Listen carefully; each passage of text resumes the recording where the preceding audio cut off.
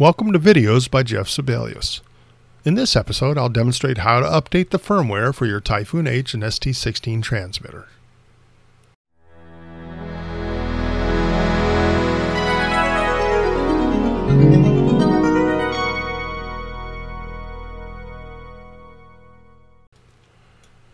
This episode is part of a series of videos to help you learn how to fly your Typhoon H drone. Let's get started with Typhoon H. Update your firmware. Periodically, Yuneec issues an update to the firmware for the Typhoon H aircraft, gimbal, and ST-16 transmitter. The updates published between November 2016 and February 2017 had problems. I encourage pilots not to use them on their systems unless they were already experiencing firmware-related issues. In February 2017, Yuneec put out a firmware update and many users have reported it to be very stable.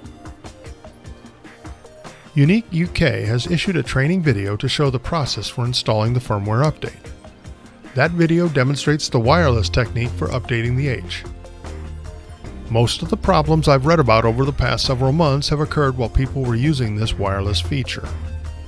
On this video, I'll demonstrate how to update the H with the original technique of placing the update files on a media card and updating directly from the card.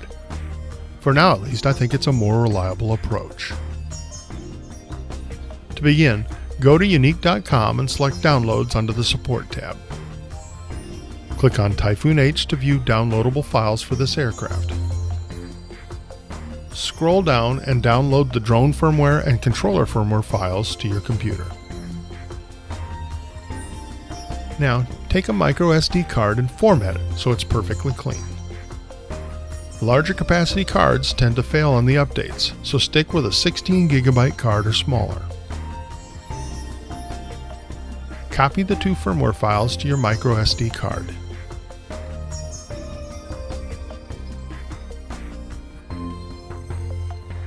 Remove the micro SD card from your computer and insert it into the bottom of the ST-16.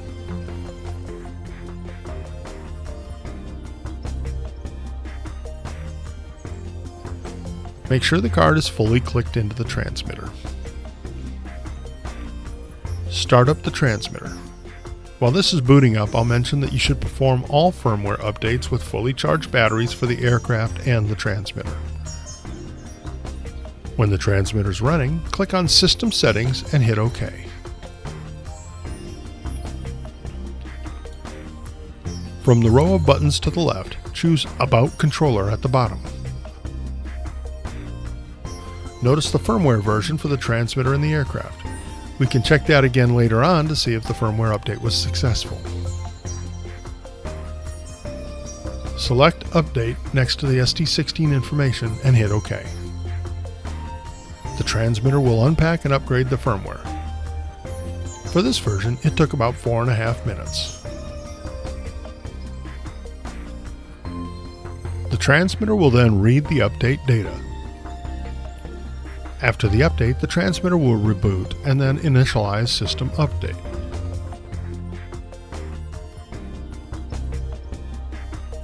You'll see the green Android robot on screen. In a couple minutes, the robot disappears and the transmitter reboots again. The transmitter comes back up, the update continues, and then the regular screen appears. You will be prompted to choose your language and hit OK.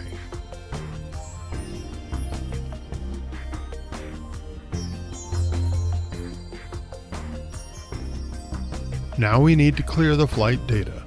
This is a new step to the old Yuneec firmware update process. Click the Pad button to the lower left. Click the Applications button, bottom center, a circle with 2 rows of dots in it. This opens the applications. Tap the Settings icon. From the list of settings, tap Apps. A mostly blank screen appears. Press and slide left 2 times to scroll to a third screen. Now scroll down until you find Flight Mode and tap it.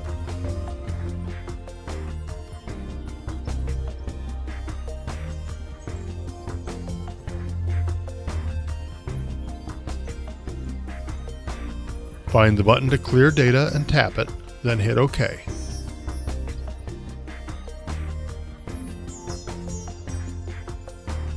After that, you can return to the home screen.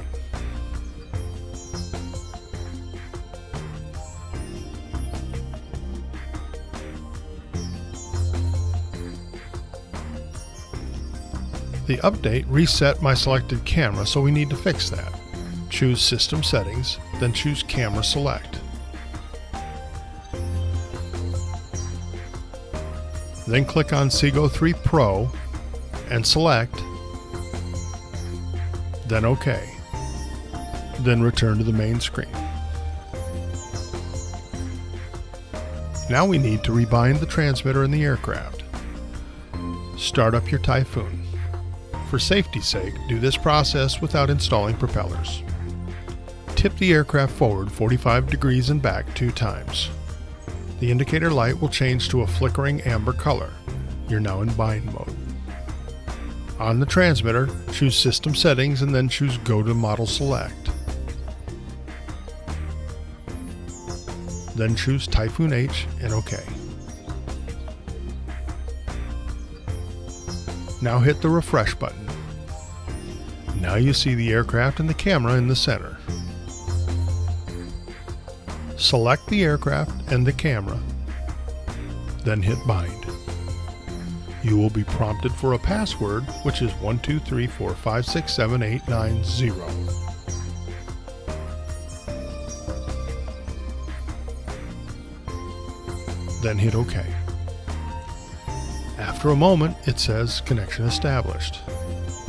Hit OK. Now we can back out to the main screen. Our transmitter has been updated. Now it's time to update the aircraft. Here is where my instructions differ from what other people demonstrate. I've seen too many people have problems with updating the aircraft using a wireless network. My instructions will demonstrate how to update the Typhoon H firmware by putting the media card directly into the camera. First, let's remove the media card from the transmitter. Now, power down your Typhoon H. Remove your normal media card from the camera. Replace it with the media card that has your firmware files. Again, make sure the card is fully clicked into place. Now boot up the aircraft.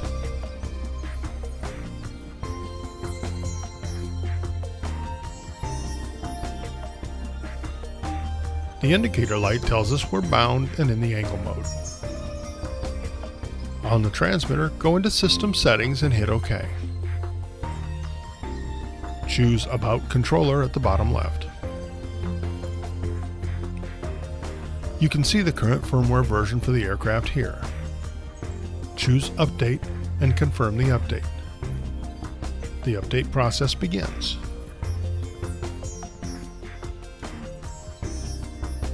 When the aircraft is done, it will give a tone and then the camera starts to update.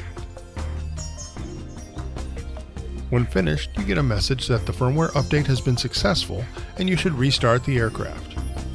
Hit OK. Shut down the aircraft and let it sit for a few seconds. Then power it back up. On the transmitter, back out to the main screen and let the aircraft and transmitter connect. If we go to System Settings and choose OK, then hit About Controller, you can see that the firmware versions for the transmitter and aircraft have changed. Back out to the main screen. After you power everything down, remove the firmware media card from your camera and replace it with the normal media card you typically fly with. The firmware update is complete. You still have 2 more steps to take before you can fly. First, you must calibrate your accelerometer, gimbal, and compass. I've already done a video on this process. The link should appear on screen and in the description below. Second, many pilots suggest that you must allow the system to restore its GPS information prior to flying again. I don't know if this is true or not, but it can't hurt to take this step. Simply place the aircraft in an open spot and power up the H and the transmitter. Then let them sit for 15 minutes. You won't get any messages that something happened. Just wait 15 minutes and power everything down. That's it. You're ready to try out your new firmware. I always recommend that you keep the post-update flight slow and close by so you can watch the aircraft for any problems. If you don't see any strange behavior or warning messages, you're ready to fly. I hope you enjoyed the video. Please hit the like button and share this on social media to help me out. And I love reading your comments and questions, so please post away. Be sure to subscribe. More videos like this are in the works. Want to see more? Click the link on screen for a playlist of Typhoon H tutorial videos, including instructions for calibrating your aircraft. Thanks for watching.